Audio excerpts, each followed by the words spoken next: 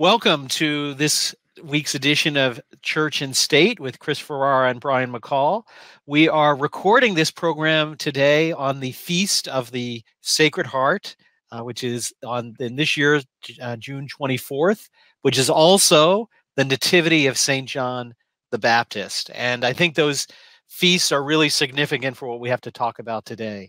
Just this morning, the Supreme Court finally issued its long-awaited opinion in the Dobbs case, considering the formerly existing claim to exist right to abortion under the U.S. Constitution. And I think it is not a coincidence that this occurred on the day we honor the birth of the precursor, because this, I think, will be a precursor of things to come, and on the Feast of the Sacred Heart. What a great mercy for our country. So welcome, Chris. Let's dive in and start to explain what happened today. Well, what we have with this opinion in Dobbs is a total evisceration of not only Roe versus Wade, but Planned Parenthood versus Casey. So if you heard the oral argument in the Dobbs case, you realize that the court had no choice but to rule as it did, because this right to abortion really doesn't have any definable contours. There either is a right, and if so, the right is unqualified, or there is no such right, in which case Roe versus Wade cannot stand. And the court rightly concluded that there is no such right, therefore Roe versus Wade cannot stand. It's really that simple. It is really, in a certain sense, after all these decades of argument, it does come down to a real simple principle. And part of that as well that the prior courts just wouldn't really deal with. I like that the opinion of the court, it was a 6-3 decision, so 6 justices. And again, their names I think are important. The Chief Justice John Roberts, which is a little bit of a surprise to me, I have to admit. I was worried about him. But Justice Roberts, Justice Clarence Thomas, Justice Samuel Alito, who was the author of this opinion, and then the 3 justices appointed by former President Donald Trump, Justice Neil Gorsuch, Amy Coney Barrett, and Brett Kavanaugh. Where it starts is well, if there's a right in the Constitution, where is it in the Constitution? Where's the word abortion anywhere in the Constitution? And a fundamental point, not there. How can you have a right to something under a document that never even mentions it? Yeah, but well, then the most they can say is that it's somewhere in the Constitution, the 1st, the 4th, the 5th, the 9th, the 14th Amendment, or what some have called great big liberty, this free-floating liberty interest lurking in the 14th Amendment. You just have liberty. It's part of liberty, the right to do as you please. And the majority said none of these points for anchoring the right actually anchor a right. It's just not there. And there's nothing in the history or tradition of the United States that would allow it to be characterized as a right covered by what they call substantive due process. Substantive due process is this idea that not just process in terms of procedure is a right under the Constitution. They can't take your life away without due process, but also there are actual substantial elements of liberty in the due process clause. And the test for that has always been, well, if you say that this is an element of substantive due process, that's not an enumerated right. Well, only a few rights qualify as substantive due process. Those would be rights that everybody recognizes are rooted in American history and tradition, like the right to marry. Obviously, that's something we all regard as a fundamental right, and no one would deny that the right to marry is rooted in American history. But you can't just say that the right to abortion exists within this realm of substantive due process, because it has no history. It's certainly not rooted in American tradition that you can kill your baby in the womb. So it fails the substantive due process test. So you can't even smuggle it in under the notion of substantive due process. But as you noted in our discussion before we began, Justice Thomas in his concurrence says this whole idea of substantive due process is itself suspect.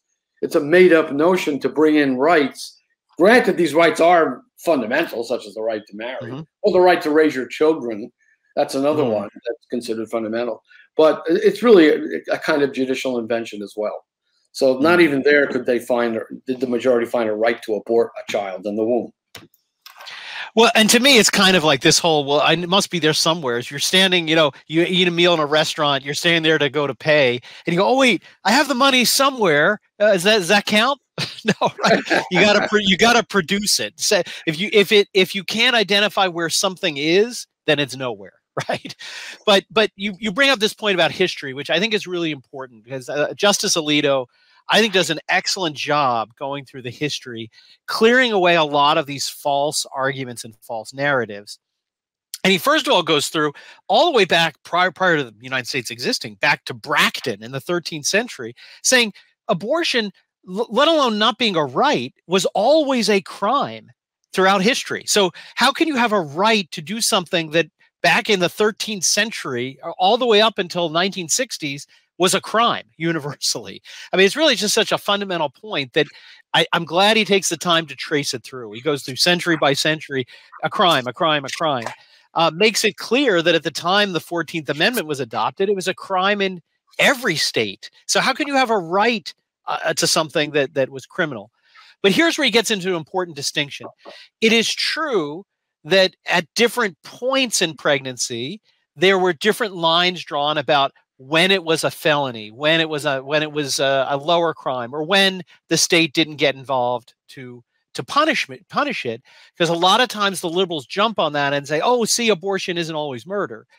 And he goes through and say, but the law is always drawing distinctions. You might kill someone in a case that's a close call. Is it something criminal, or was it?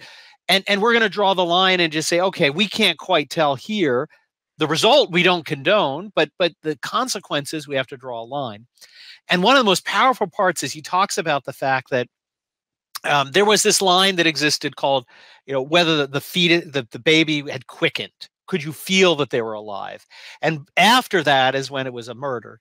He says, but even in states where if you had an abortion performed before you could feel the baby's movement, maybe 8, 10, 12 weeks, even though you couldn't be accused of murder, it was still not a permissible act and still was criminal intent. And the example he cites is a doctor who gives a potion or a poison, something to cause an abortion, to the mother and kills the mother, was considered premeditated murder. And what's interesting about that is normally that wouldn't be the case. So if a doctor gives some medicine to someone and they die, and they say, I wasn't intending to kill them, that they just happened to die, they can't be accused of murder, right? Even if they were negligent, they can't be accused of murder.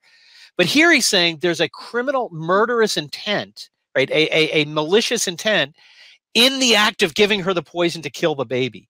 And the example is, he says, like, if I want to go kill, Chris, so I bring my gun and I go shoot at Chris, but I miss and I kill somebody else, I can still be accused of murder, of killing somebody else, even though I didn't intend to kill them because I was trying to kill Chris. And the law, he always showed, even in those cases, if you were intending to kill even a baby that wasn't moving yet or couldn't be felt, you were guilty of murder by transference to the mother. So again, it may seem like a detail, but I think it's important, because Roe, if you read that opinion, was just horrific in its treatment of history. It just made up, and they call it out, history. And one of the things Alito says, I need to set this record straight. So I think that was a big, big part of this. And the key element in dismantling Roe was that it basically usurped a legislative function by setting up this ridiculous trimester framework and holding that there's a constitutional right before viability to kill your child in the womb. Now, the trimester framework, as the majority opinion notes, was advanced by nobody in the case. Neither side argued for a trimester framework. This was a complete judicial invention that sprang from the mind of the majority in Roe. They invented it on the spot when no party had advocated for it. And it's really in the nature of legislation. So that case stands out as a total anomaly in the history of Supreme Court jurisprudence on the existence of constitutional rights. And in terms of the viability standard and how at common law, quickening was the standard for determining whether a felonious murder had occurred, the majority is at pains to note that the fact that they drew the line at viability in certain criminal statutes doesn't mean that the state didn't think it had the right to prohibit abortion from the moment of conception. And the fact that something isn't prohibited explicitly doesn't mean there's a constitutional right to do it. Right. So there's a leap in logic that wasn't justified. Also, at the end of the analysis, all the proponents could say was reliance, reliance. Everybody relied on this decision for 50 years, but the majority disposed of the reliance argument as well. Brilliantly, I think, yes. And in terms of reliance, well, if you're still relying on the right to abortion, then just go drive to a state where it's still legal to murder your child in the womb, because there will always be such states. All the court has done here is to return this question to the states for determination by legislative action as a matter for legislation, which in itself reveals a fundamental flaw in our system, doesn't it? Mm. But at least the error is being transmitted to a level of government that responds to the popular will, which is better than having 5 judges out of 9 determine the fate of millions of lives in the womb. That's over now. Yes, that is definitely over now. And again, for anybody tries, it is the most clear language that they say the Constitution contains no right to abortion. And again, but then you get to the Roberts concurrence, which I find to be completely ridiculous. Yeah, because Roberts says he refuses to admit that there is no such right. He continues to insist that somewhere in the Constitution there's this right to abortion, but he won't tell us what the scope of this right is. It's just that there's this right, and he agrees that the viability test is wrong. That should be discarded. You can't just draw the line at viability. So then where would you draw the line? Roberts isn't going to tell us. He's just going to say, well, there's a right to abortion, and I don't know what the limits of it are, but we shouldn't have gone this far. Send me another case, and maybe I'll tell you then what the limits on the right to abortion are. But I'm not telling you now. It's just this right, this inchoate right, the limits of which, well, we'll just prolong the agony for another generation to figure out what the limits are until we get to 0. But the majority said it already is 0. There is no such right. Yes. No, exactly. Because again, the Mississippi law at issue here banned abortion after 15 weeks. Roberts, again, he voted to say, yes, that law is okay. But I don't know about 14 weeks. Bring me 14 weeks, then bring me 13, then bring me 12. I mean, and I'm so glad that none of the other justices fell for his scheme, which would have just prolonged the inevitable for who knows. Oh, yeah. And by the way, he says in his concurrence, Roberts does, that he's not sure about whether you could prohibit abortion after the moment of conception. Oh, well, that's great. So there's this right to abortion, and he's not sure if it ceases to exist at conception, in which case there can be no abortions. But he'll let us know later on at some point in the future. It's a totally unprincipled opinion. Yeah, well, he basically just refuses to let go of this groundless idea that there's a right to abortion. But again, his concurring opinion is of no legal effect. The opinion of the court is the opinion that says there's no right to abortion. It's just his sort of little protest. I wouldn't have done so much, which again he gets to say it, but it is not the law. What he says is clear.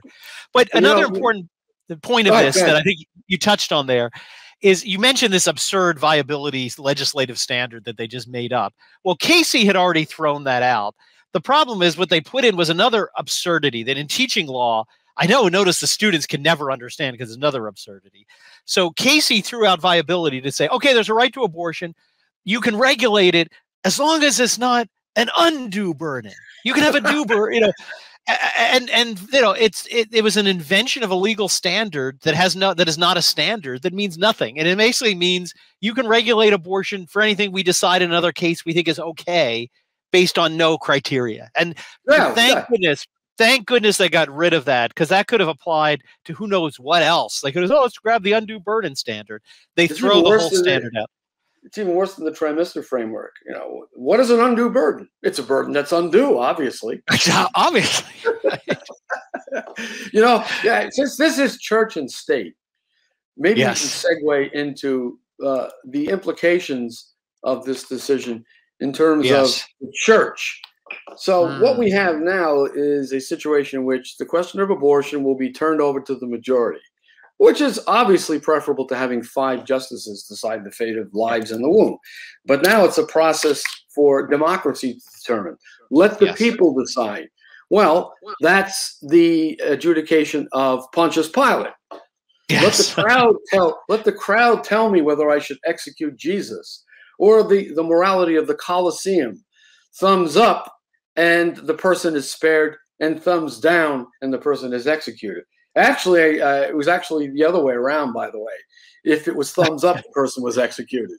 So it's the morality of the Colosseum, which is now at work. And maybe in most states that will produce substantial, if not total, restrictions on this imaginary right to kill your child in the womb.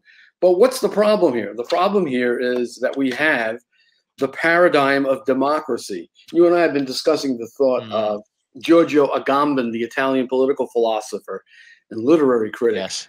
who says in a conclusion that a liberal critic of his calls intoxicating, that the hidden paradigm of democracy is the concentration camp, by which he means that in these democracies, you are given rights, but the rights are just conventions that can be revoked at will, as we saw with the COVID regimes. And Agamben talks about this state of exception in which the duly elected executive, the governor, the president, the premier, whatever, if you're talking about Canada, decides to exercise the state of exception through emergency powers. And he says to the people, well, you elected me and I'm your representative and I exercise emergency powers. So even there, the people have decided by giving me these powers. So all of this devolves into what the majority wants. And this is the fundamental problem with political modernity and the Western democracies in particular. And what is the ultimate solution to this endless debate over what rights are and what right and wrong are in political society? Well, we know as Catholics, there's only one solution, which is the organic relationship between church and state, which provides a check on the power of the state such that the state cannot exceed certain bounds in its enactments without opposition by the church as an intermediary body between the power of the sovereign and the individual citizen, who in our society stands naked and exposed, possessed of only one vote in the next election. No, very true. And again, essentially here I have some footage outside the Supreme Court. So now this is who it's turned over to. The mob. I like the mob. As you said, I like that justice of Pontius Pilate.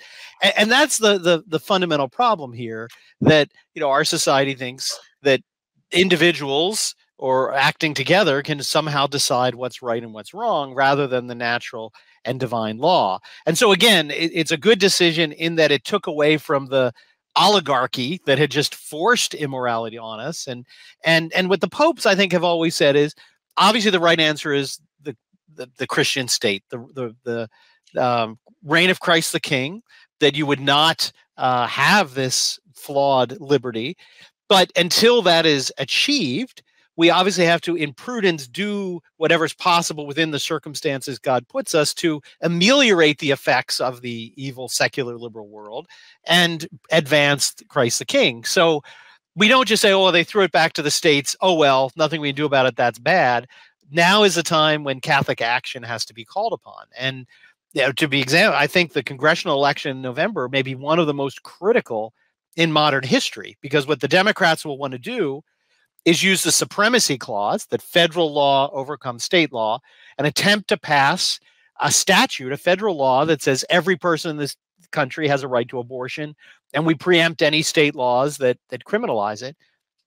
If they did that, they would try to impose, in something easier to overturn than a Supreme Court decision, but still impose abortion on the states. And again, I think we have to keep in mind that this system is flawed, but we have to work while it's here within it to prevent an outcome such as that. Well, we're not out of the woods precisely because of that possibility. If Congress did adopt such legislation, sure, it would be dead on arrival with the current majority. But God forbid one of the conservative justices dies between now and the 2024 presidential election, and Biden gets to appoint another liberal. Well, then it's 5-4 the other way. And that very statute, if enacted by Congress, would be upheld. And so the fundamental problem of democracy constantly resurfaces, and it's always a struggle over whether the given electorate is going to be tilted one way or the other. Now, Pope Leo, as you rightly point out, says we have a duty, nevertheless, to use the mechanisms of democracy and the cankered liberties, as he calls them. Yes. As long as we don't violate our conscience in doing so, in order to bring back what he calls the form and pattern of Christianity to society. And, I would conclude with thoughts that were uttered by none other than John Courtney Murray in his book, We Hold These Truths, where he finally admits to the fundamental problem. And this is someone who defended the American model as nothing short of divinely inspired. Apparently, he was chastened toward the end of his career. And in the concluding chapters of We Hold These Truths, he says the following, that the modern state has declared the Galatian doctrine.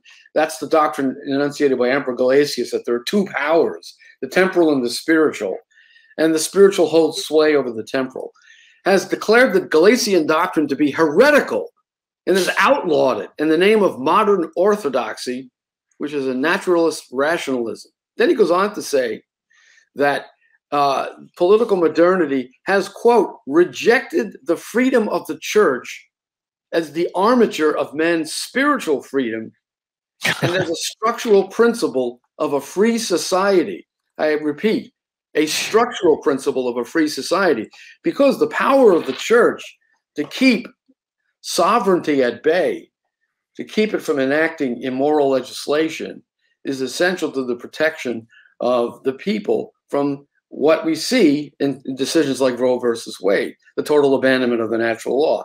And finally, he concludes that the modern nation state has, quote, denied or ignored or forgotten or neglected the Christian revelation that man is sacredness and that his primatio res sacra, his freedom, is sought and found ultimately within the church. That's and then the author Kenneth Craycraft asks of this, what else can Murray be talking about but the United States of America and its political and legal institutions? Now, in this book I wrote, Liberty, the God That Failed, I note there was a movement of conservative Protestants in the 1860s who were saying exactly the same thing. Unless the kingship of Christ is recognized in America, not that we would have a theocratic state, we would have separate spheres, the political and the spiritual, but the kingship of Christ would put a brake on the excesses of political power and prevent the enactment of decisions like Roe. Unless we have that, then America would become, as these Protestants predicted, a Christless, godless blank. Yes. Which is what we had. Very, very true. I haven't heard that quote from Murray before. That is really surprising from John Courtney Murray. But it's common sense, though, because if Christ came to bring his truth to the world, and if Christ tells us that you shall know the truth and the truth shall make you free, and if his teaching is to be followed by all men and all nations, then it follows that nations are just as obliged to do what is right and to refrain from wrongdoing, and that the law of the gospel applies to nations as well as individuals. And at least to the extent of the natural law, which binds all men, even atheists, are bound by the natural law expressed in the fifth commandment, thou shalt not kill. Yes, very true. Well, maybe to wrap up this program, again, there's a lot to talk about. Maybe we can end it a little bit on a personal note. You, Chris, in your legal career, you spent a lot of your time defending people who were fighting against abortion, attempting to persuade women not to engage in this, to pray outside abortion clinics. Going back, decades you've been doing this work. Back in those early days when you were defending some of those early pro-life warriors, did you ever think that this day would come? And what is that? How does it make you feel today to see it finally come? I never thought I'd see the day. I thought it would require a constitutional amendment, which was very unlikely ever to be passed. And, so much for the argument, by the way, that it doesn't matter who you vote for in presidential elections. Obviously, if Trump had not been elected, this would not have happened. And this is a sea change in American legal history and the world legal history as well. We can now argue in all of these cases that I'm handling involving the rights of pro-lifers to advocate for life, that there is no constitutional right to abortion, that the Freedom of Access to Clinics Entrances Act does not protect any constitutional right any longer, and never really did, because there is no such right. So now we're just dealing with a statutory right. And now, by the way, an attack on the Freedom of Access to Clinics Entrances Act, which is used to persecute pro-lifers who demonstrate outside abortion clinics, is all the more viable, since the underlying non-existent constitutional right has been exposed as such. So now I think it's time to go after face. Yes. No, very true, because it is an act that's interfering with an actual constitutional right, the right to assemble in free speech, and it's not therefore constitutional right against constitutional right. Exactly. There's nothing to balance anymore. No. The only constitutional rights in the equation are our rights as advocates for life. Yes. Very true. And I agree. I never thought I'd see this day. No. Well, and that's why they had to get rid of Trump. You know, and you know, they dismiss him as, to quote Ann Coulter, a cretinous flim-flam artist, which is precisely why people like Ann Coulter are worse than the liberals, because they pretend to be conservatives, but they're really part of the same establishment they profess to loathe. He was no cretin and he was no flim-flam artist. He delivered on his promises. And one of the promises was he would deliver a Supreme Court majority that would reverse Roe versus Wade. And it's precisely because this so-called flim-flam artist was so successful at exposing the so-called Republicans as the incompetents and cowards that they are, that they had to get rid of him, with the rhinos leading the charge, the Republicans in name only. Yes. No, it's very true. And again, whatever you think of Donald Trump, whatever maybe policies you disagreed with, you know, at whatever judgment he's going to face, he will be able to say, you know, but for me, this would not have happened. And that we have to give him credit for that. There are these three justices, their votes really determined this outcome. And and speaking of church and state, Trump accomplished what the all but feckless American hierarchy would never have accomplished. No. I mean, Roe versus Wade would not have lasted a year if the bishops had led mass protests in the streets along the lines of the civil rights movement in the 1960s. If the bishops had led thousands of people to the doorways of abortion mills and barricaded the doorways in the manner of the civil rights movement, the right could not have stood against street activism led by the Catholic Church. But that didn't happen. The church has been decommissioned as the armature of freedom, to allude again to what John Courtney Murray called the church. So we needed a Protestant politician who's been married 3 times to accomplish what the Catholic hierarchy could not. Wow.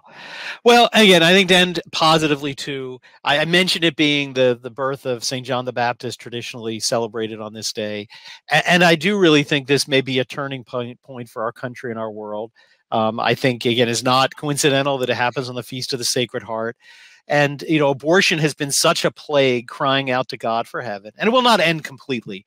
But this certainly removes at least the lie that it's a right, a fundamental right. And it also certainly will reduce the numbers of abortions significantly. Dramatically. Many states will now just totally ban them. If I say half the states will enact total bans or near total bans, which basically would eliminate abortion in those states. People will cross state lines and get their abortions anyway if they're determined to kill their children in the womb.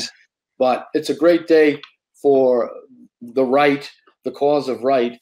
And it shows that the Holy Ghost is at work even within the ruins of these Western democracies that are tottering to their fall, as Pius XI said in Ubi Arcano Dei.